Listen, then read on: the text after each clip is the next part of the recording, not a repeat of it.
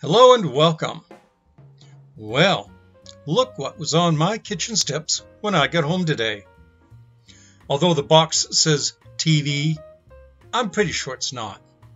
In fact, I'm certain it is a vintage bike frame, a 1980 Bianchi Sprint to be specific. Last fall, I rebuilt my friend's 1984 Colnago Victory racing bike. I was really smitten with that bike. I mean, it's just a fantastic machine.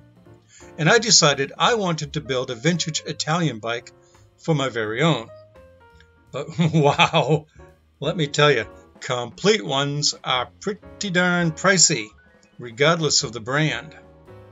So I decided to buy this frame and fork for just $195 on eBay and work on the build when and as finances permit. The frame included a fork and a seat tube, and the seat tube is fluted and painted in the Italian flag's red, green, and white.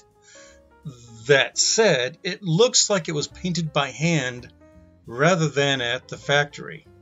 I haven't decided if I'm going to clean that up a little bit or just polish it back out. There's plenty of time to decide. Now, a good way to get to know a new, or in this case, a new to me, bike is to clean it.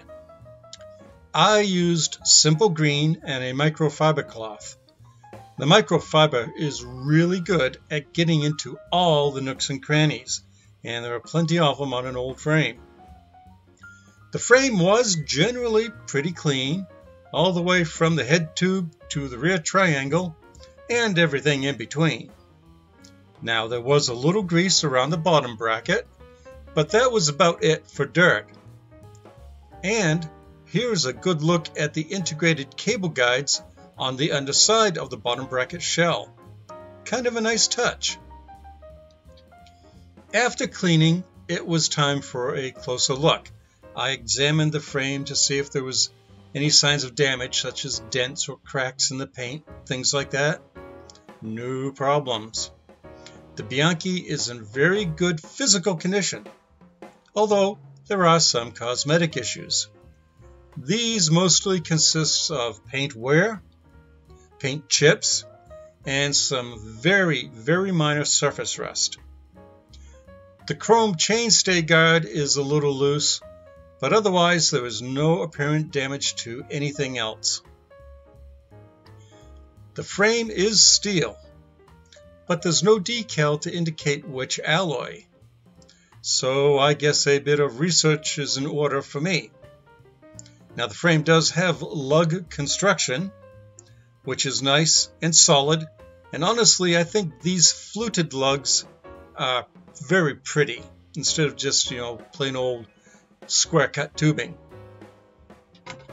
Up front, the fork is also in pretty good condition, and there's some light paint wear on the wheel mounting surfaces, but otherwise nothing to write home about. I do like that the head tube sports a very nice looking metal badge. The badge is not only vintage looking, which I guess, not surprising, it's a vintage bike, but it is in nearly perfect condition.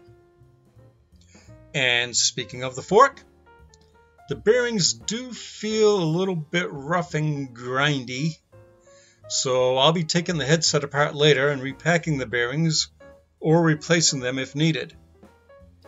And using a spare non-drive side crank, I tested the cup and comb bottom bracket. It spins as smooth as silk, so I'm going to leave that alone for now. If it works, don't fix it, right? I do have on hand a set of vintage 700C Mavic MA40 wheels and some Continental tires that I'm going to install on the bike. A 1980 Campagnolo crankset is on its way, and I have an Italian-made Vetta saddle that I can reupholster. Now, I still need to get front and rear derailleurs, and I'm hoping that I can get Colnagos. But if I have to go with alternate age-appropriate ones, it won't break my heart. I also need brakes, a 6-speed freewheel, a stem, and a handlebar.